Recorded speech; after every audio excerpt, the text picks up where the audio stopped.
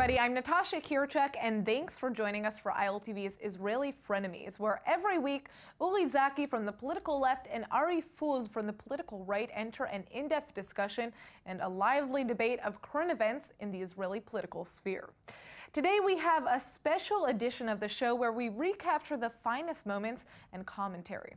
We've selected a few interesting debates you won't want to miss, so let's hear the best of Israeli Frenemies.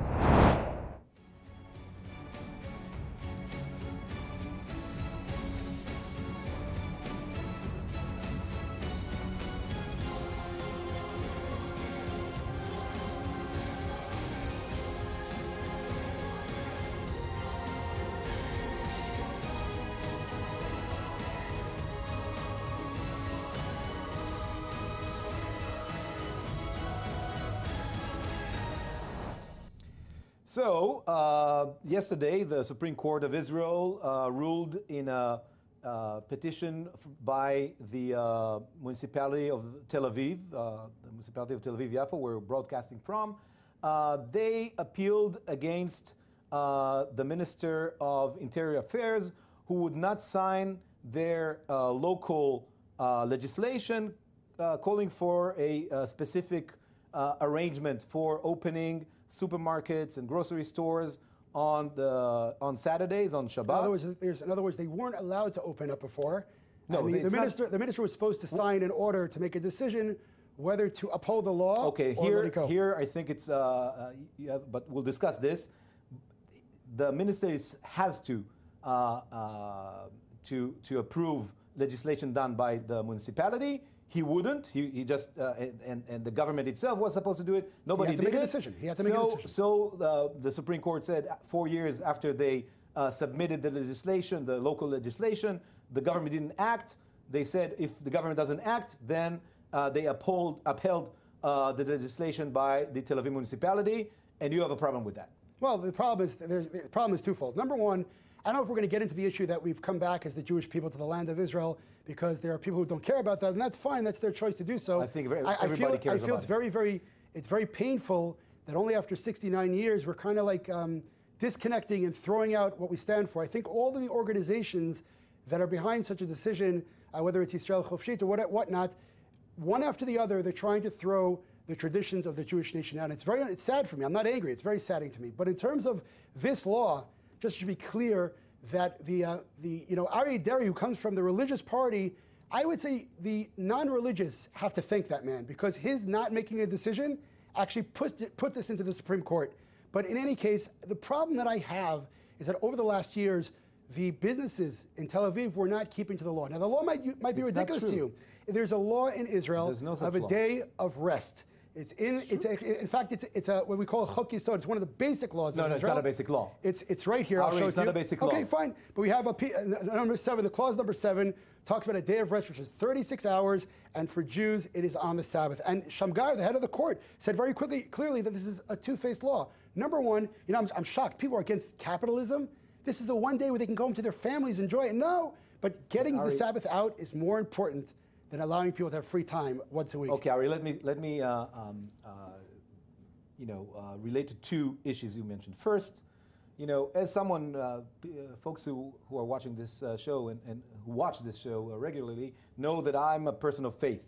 I'm a secular Jew, but I'm a person of faith.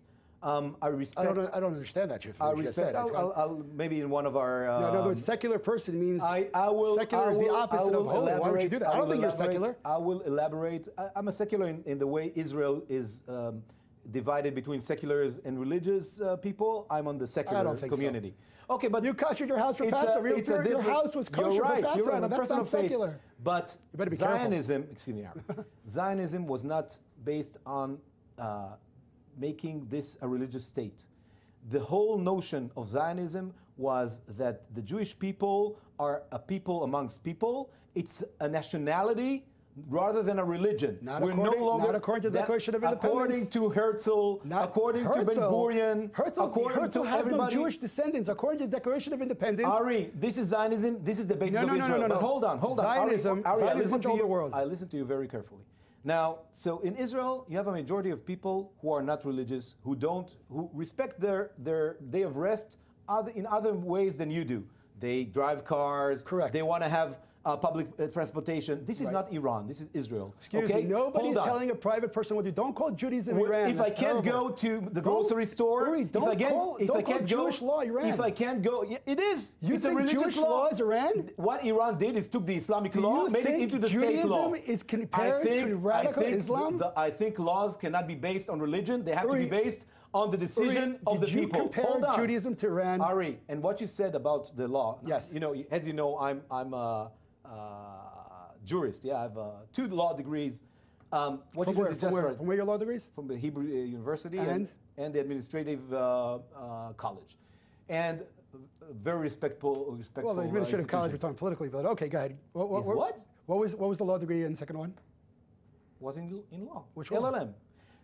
Ari, hold on. I don't know what you're talking about, but the law in Israel, there's a law called the certification law. The certification law says that each municipality has the ability to rule on itself which businesses will be open and will not be open according to its decision, and the Minister of Interior Affairs has to sign that law. Now, we are talking about only Tel Aviv. We're talking no, Uri, every business. You just don't know the law. No. I have a law right in front of me. The Tel Aviv city is a free city of people who don't share your religious views. They are Israelis. They are patriotic. And part of the Jewish they want state. to have the Jewish state is not Iran state. It's Why not. Could you keep on comparing Judaism to radical there's Islam? only one. Do you think there's only one religious republic in the world, and that's Iran. And don't make us into Iran. Iran. You believe Judaism is comparable to radical Islam? I think that any religion cannot rule a national state. The national state has to be. Judaism. I understand. I am very much for.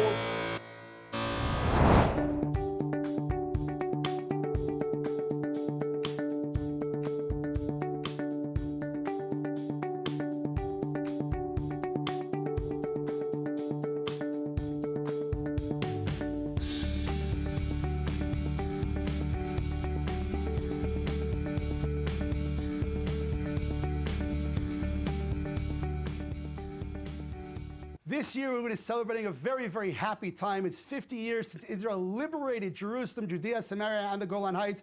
And the government of Israel is putting budget into the celebration of 50 years of liberating these lands. It is truly miraculous. You know, years ago, before we had Israel, the state of Israel, our forefathers, our grandparents, great-grandparents did not speak about Tel Aviv, although it's a very important city. They spoke about Hebron, and they spoke about Nablus, and they spoke about the Golan Heights, where the Tanaim, the people in the Mishnah and Talmud studies were there. They didn't speak about Haifa, they didn't speak about Tel Aviv, although again, very important cities.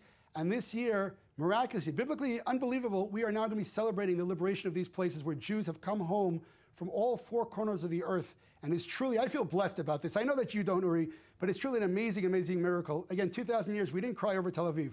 We cried over Jerusalem. We cried over Judea and Samaria and the Golan Heights. It's really beautiful that we're able to celebrate that now. And it's 50 years, amazing, amazing time.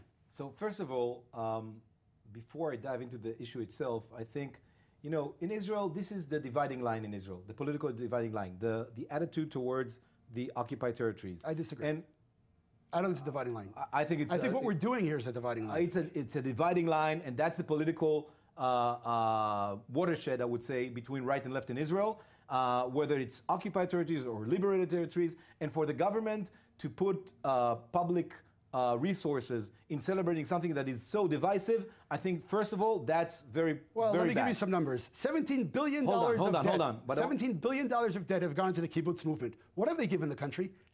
What have they given to the country? I asked you that. The kibbutz movement? Yes. Founded this country, perhaps? No, that's not what I asked you. The kibbutz movement. The kibbutz movement founded this country. $17 billion. But before we go to the kibbutzim, $10 billion shekels? What are you talking about? I think it's crazy, because in my mind, as an Israeli, as a left-wing Israeli. As a left-wing Israeli, and I bear that with honor. I bear that with honor, an Israeli patriot who How fears. How can you be a patriot? We want to kick Jews out of Israel. Who fears the future of this country, to celebrate the ongoing occupation of 2.5 million people. Jews came back to their homeland. Existential threat on the state of Israel is the occupation. Is the continuation of the occupation. Your great-grandfather did not talk about Tel Aviv. He spoke about Hebron. And how could you call Jews coming back to Judea an occupation? I don't understand. Zionism is about sovereignty. It's not about the land. Is not about it's not about religion. Zionism is it's about sovereignty. It's about the national movement. No, Zionism is and if the land is more important than the state, then we are doomed. Your definition is wrong. Zionism is the movement of Jews Excuse coming me? back. Yeah. Read Herzl. Read the Declaration of Independence. Read Ben Gurion. Read it. The Declaration Does of Independence. Does it speak about Judea and Samaria? It talks of the land of Israel, not the state of Israel. You just said the land of Israel. It doesn't say. It says the land of Israel, where the state of Israel was created, on the land of Israel. I'm asking you again, if Hebron, you think Jews... But it's occupied. You're not giving the people their rights. And if you will, then you will stop being a Jewish state. All right, we occupied. Fine. Can I ask you a question?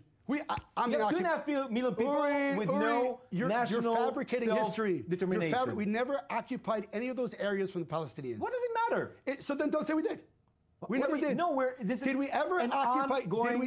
Did we ever occupy Hebron from the Palestinians? There's an ongoing military occupation. It doesn't matter. Did we ever? It has no. So what? So don't fabricate history. I'm not fabricating. The occupation is ongoing. Did we ever? It's not the conquering that matters. Occupy that land from the Arabs? We keep occupying it because we're governing answer the question. 2.5 million people. Give me the year. Not giving them their rights. Okay. And we're controlling them through our 2.5 million arms. people are under the PA, not under Israel #1, but that's not the point. Oh, come on. The PA is a municipal union minus. Well, then you don't want to give them. Then you shouldn't want to give them. They don't control the borders. They don't control. Then you shouldn't want to give them more power. But that's not the point. You're fabricating history. No, my question, I think they should be a state. My question is the following. What year did Israel occupy any of those lands from the Palestinians? Give me the year. The Palestinian people... Give me the year. You're calling an occupation of the West land. Bank live under Israeli military occupation. You are deflecting the question. June 67. No, incorrect. That occupation is immoral. It's non-democratic and it's non-Jewish. All right, can I ask you a question again? Sure. What year did Israel occupy those areas from the Palestinians? It doesn't matter. Of course it does. It occupies the Palestinians. So they didn't occupy the land then? What do you mean? Did they occupy? Did Jews occupy Jerusalem from the Palestinians? It took those areas which were under... Do the Palestinians have a national right? Under Jordanian... Do the Palestinians have a national right? Of course they do. Based on what? Based on self-determination. They are a people... So what? So give it back to the Jordanians then. I'm asking you a question. Don't deflect. Based on what? Do they have a national right? What is your solution? 2.5 million people... So first of all, I'm very happy that you asked that question. 2.5 million people with no rights. I'm very happy you asked that question. Whenever someone, when the left is asking me, what's your solution? I understand perfectly well. They understand that their solution is null and void. Oh, no way. Okay? No way, because you don't have a solution. The question is... Not a democratic one, at least. I don't need a solution. Oh, you don't need a solution? Let me explain to you. When I go into the hospital and the doctors say, well, we'll just cut off arms because we don't have a solution, first, stop cutting off arms. Stop cutting off arms, and then we'll discuss the problem. You can't define the problem. You don't have a solution. No. I'm going to say it again. You haven't defined the problem. What is your solution? What do you do with 2.5 million people with no rights? So I'll answer the question.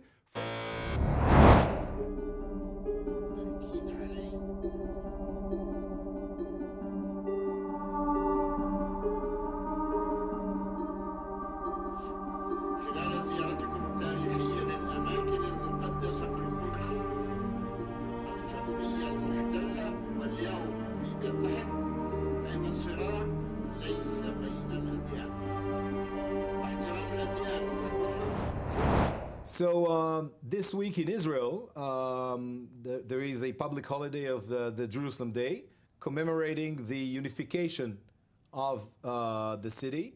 I should say that I'm not celebrating that public holiday. I believe that Jerusalem has never been united, at least not since '67. But I don't want to cling to what I think. We heard the president of Israel this week, a true believer in United Jerusalem, a true right-winger who believes in the greater Israel, who said we cannot celebrate the Jerusalem Day as long as the Palestinians are not treated equal. We can't celebrate Jerusalem Day. He said that the celebration is not full and I'm not going to rejoice because the Palestinians, that's what he said. He said we can't fully rejoice, I understand. Okay, he said, that's what he said, and he said because the Palestinians are not treated equally in the city and are in poverty. And last week you said everybody is equal, and you told me bring digits, bring data. So I brought some data. 40% of Jerusalem are Palestinians. Okay, of the population of Jerusalem are Palestinians living mostly in East Jerusalem, or all of them living in East Jerusalem. 76% of the Palestinians live below the poverty line. In Israel, were you talking about only in those areas? You're talking about in all of Israel? Only the Palestinians in the East Jerusalem, only in the Palestinian neighborhoods. 76% out of the children, the Palestinian children in Jerusalem, almost 84% are below the poverty line. I'll continue. There are 2,000 missing classrooms in East Jerusalem. Where's this information from? I'd like to buy. This is the information from Ir Amim, which is the president of Israel accepted it. Hold on, let me finish. Just tell me the sources. It's a left-wing organization. organization. A very serious left-wing organization. Fine. Okay. So what? Left-wing can I want to know where the numbers are from. These are real numbers. From them. It's real numbers. From a left-wing organization. Okay. Only 4 welfare centers in East Jerusalem to 19 in West Jerusalem. Okay? And again, 40% of Jerusalem are Palestinians. Good. And this is something that is not for them. This is from Channel 10 this week. No trash collection in the big neighborhoods of East Jerusalem that are behind the wall. There's a wall. The viewers should know that. Although there's a wall. Shuafat is behind the wall. Hold on. Some of the East Jerusalem neighborhoods that are part of the municipal area of Jerusalem. No wall there. There is a wall. No, I travel there every day. Okay. Ramat Shlomo is right next door. There's no wall there. Oh, look. And if there's a wall, they're under the PA, not under Israel. It's under Israel municipal. It's under Jerusalem municipal. Municipal. There is a wall. No. There is. Look, Ari, you can't do that. You can't come here and say. I'm there every day. Ramat Shlomo. It's the Jewish neighborhood is right next to. There's no wall. And if there's a wall, let me answer your. It's a refugee camp. It's behind a wall. Okay. And you know what? Next week I'll bring photos. Let me answer your claims. First of all, number one. Okay, number one, the Arabs in Jerusalem are called residents of Jerusalem. They refuse Palestinian citizenship. And what we're going to speak about. Listen to me for a second. They were offered to become. There's no Palestinian state. Let me please finish my sentence. They were offered to become Palestinian citizens and residents of Jerusalem. They refused that because they want Israeli citizenship. The demand for Israeli citizenship by those Arabs, by the way, is up triple. Okay, so if you're talking about such horrible situations... These are the numbers. Listen to me, or you're from a left-wing organization. Listen to me. No, these are the numbers from a left-wing organization. From the Israeli Let me finish my sentence, Statistics Bureau. 3 minutes, let me speak. If the situation is so horrible, why are they refusing their national citizenship and begging for Israeli citizenship? They don't have a state. What are you talking about? Again, they were offered PA citizenship. There's no such thing as PA citizenship. No. The PA is not a sovereign. The PA is not controlling the Arabs in Judea and Samaria? The PA is an administrative body which cannot. There's no such thing. No, but don't tell our viewers things that don't exist. There's no such thing because there's no Palestinian state. Let me finish the sentence. I won't let you distort reality. They have ID cards, national ID cards belonging to the PA and not Israel. But they live under Israeli sovereignty. Again, listen what I'm telling you. The people in Jerusalem were offered that. They said no, they want Israeli citizenship. They never offered that. It's false. It's false because Israel would not disunite Jerusalem, right? Let me finish the sentence. When was it offered? I will bring it in for you. Please, so next week bring it in. In terms of the Arabs in Jerusalem, they're giving residents of Jerusalem. The PA was kicked out of Jerusalem. Wow. What are you talking about? The Orient House. Because Israel regards East Jerusalem as part of Israel. Hold on. Al-Husseini was in the Orient House, a man who was advocating for terrorism. But there's no way for Jerusalem by Arabs to receive Israeli citizenship. Let me answer your claims. Or Palestinian Let me answer your claims, cards. please. Let me answer your claims. Put into account who owns a house. Put into account their property management, which you're not putting into account. Put into account their taxes, which you're not putting into account. The Arabs and the residents of Jerusalem...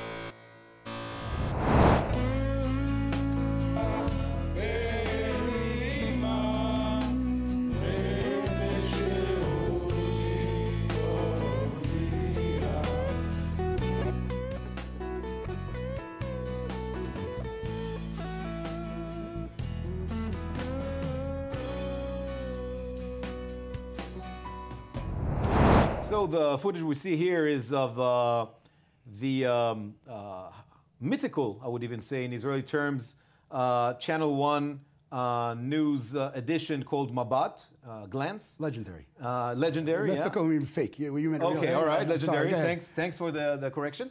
People might not think it's real. It was a real channel. It was a real channel, was broadcasting for 49 years since 68. In a time where most of the time it was broadcasting, there was only one channel, and that is the Israeli governmental or public channel, something like PBR, but with the state funding. And now there was a change. It closed down, but while it was closing down and switching into a corporation, the prime minister got involved, twisted the whole process forming one news corporation within the other corporation. I don't want to confuse our viewers well, it's important overseas. that people understand. Channel 1 was a state channel. In other words, it was being paid by the state of Israel, and it had extremely low ratings. Now, there's a tax that people have to pay to Channel 1. And I guess the Prime Minister says, you know what, nobody watches the channel. There's no reason to pay this channel anymore. Let's close it down. But he did not do that. He did that in his former coalition. In this coalition, he tried to stop closing it down and tried to, and eventually, what was his argument? That he wants to control the corporation, the new corporation. That was not his argument. And he Uri, he achieved it. Uri. But hold on, before one second, time out.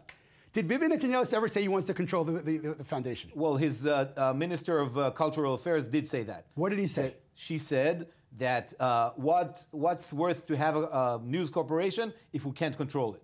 No. His whip of the coalition also said similar things. We can argue about whether it's very sad people are losing their jobs. But that's a fact. Netanyahu never said he wanted to take control of the news. Come on. His minister. No, his minister didn't say that. She said if we can't control the corporation, what is it worth? It's state, but it's not political. Again, listen. But hold on, Ari. I think we're going into details that some of our viewers from overseas don't even share. You know, it's a big deal here in Israel, but it's not. Sorry, my earphone got out.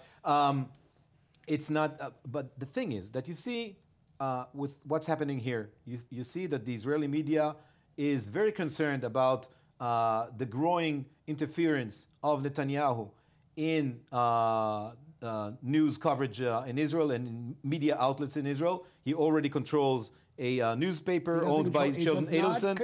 He admitted it. He admitted it. He did not. Now he wants to control this. Last week also Channel 20, which was supposed to be a tradition heritage channel and became a kind of an Israeli Fox News. Netanyahu